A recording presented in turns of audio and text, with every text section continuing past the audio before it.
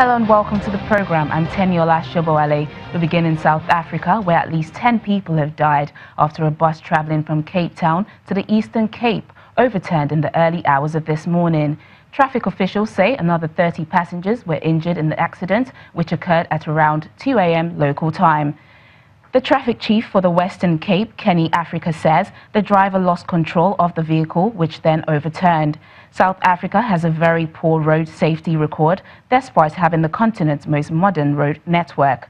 More than 14,000 people were killed in road accidents last year. Staying on with South Africa, many immigrants have fled the main township of Soweto following xenophobic attacks, which has claimed 3 lives. Violence broke out after locals accused a Somali shop owner of shooting a teenager and his friend who allegedly tried to break into his store. Police believe this triggered chaotic scenes of looting and violence, which spread to other areas of the town. A total of 27 people have been arrested. Officials condemned those who had taken the law into their own hands and described the disturbances as equivalent to anarchy.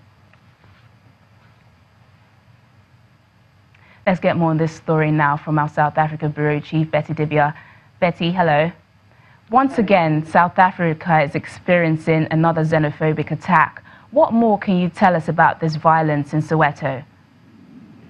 Well, I guess this is the one. It happens in small packages in other areas, but this is the one that got the headline. What happened? The right sequence of events a few days back, I think on the 28th or 27th of August.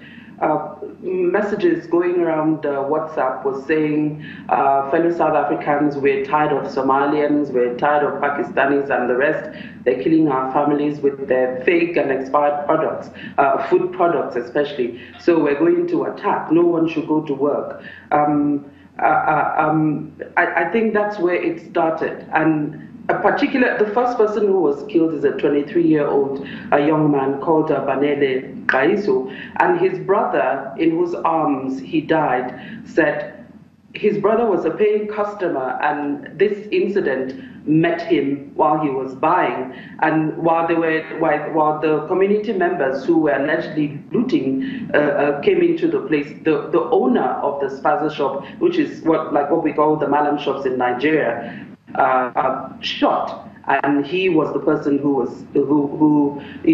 fell to that bullet, and now it fueled more attacks, and the looting continued, and people were saying, yes, we're doing this for Banele, although his brother disputed that, saying, I really don't understand why this should be going on. So we heard news some weeks back saying some substandard products are being sold by some of these foreign nationals.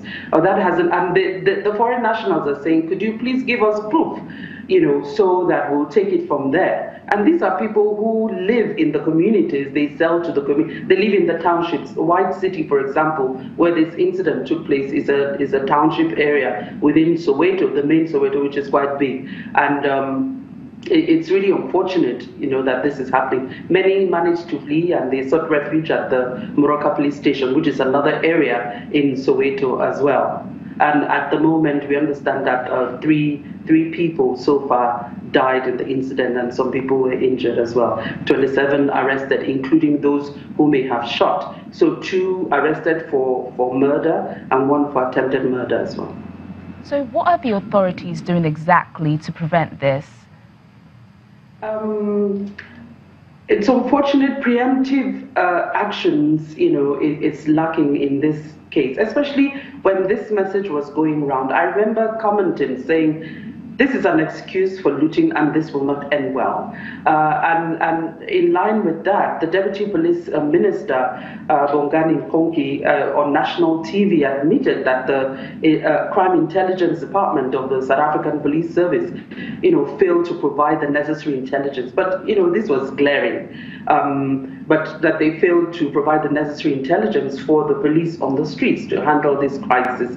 So they admitted, a lot of people have condemned this, the South African Human Rights Commission and various political parties are jumping into this as well, saying, and some South Africans on the streets as well. We understand even while it happened, some of those who were like stuck in their shops, were rescued by the police, but they didn't do much regarding the looting because people were looting on live television.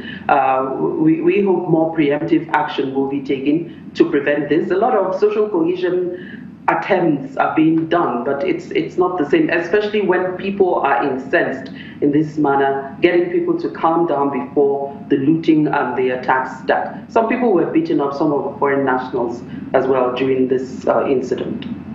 Finally, Betty, let's talk about the bus accident in Eastern Cape Town that killed at least 10 people. Do we know what caused that crash?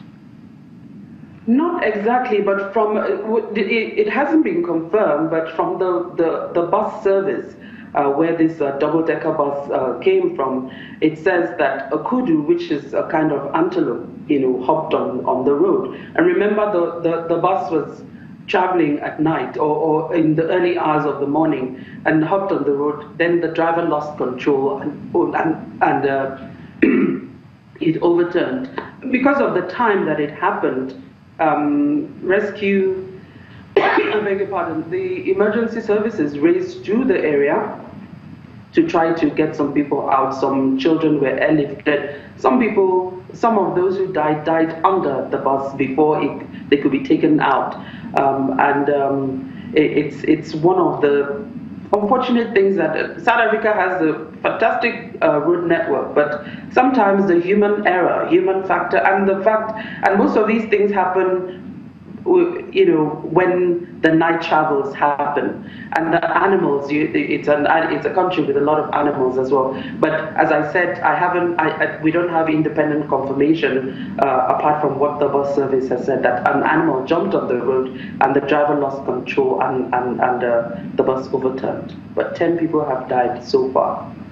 Our South Africa Bureau Chief Betty Dibia, thank you for keeping us updated on that. Thank you. Thank you.